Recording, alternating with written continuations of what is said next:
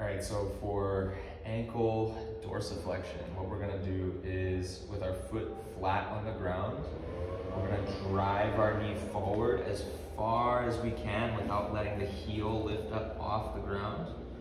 Once you've found that end range, you should feel stretch on the back side of the ankle. You'll hold for 2 minutes here. After the 2-minute stretch, you're gonna start to press your forefoot down into the ground at incrementally larger intensity. So you'll start at 20%, so I'm pressing my toes down at 20% intensity, and slowly ramp it up to 40% after 3 to 5 seconds, up to 60% after 3 to 5 seconds, and so on and so forth until I get to safest, greatest effort. So at safest, greatest effort, it's as if I'm trying to press everything I'm available to give through the forefoot down into the ground without letting my knee track backwards.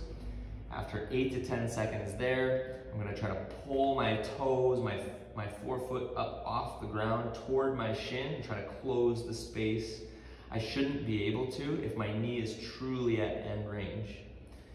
You hold that for 8 to 10 seconds and then relax and then repeat on the other foot.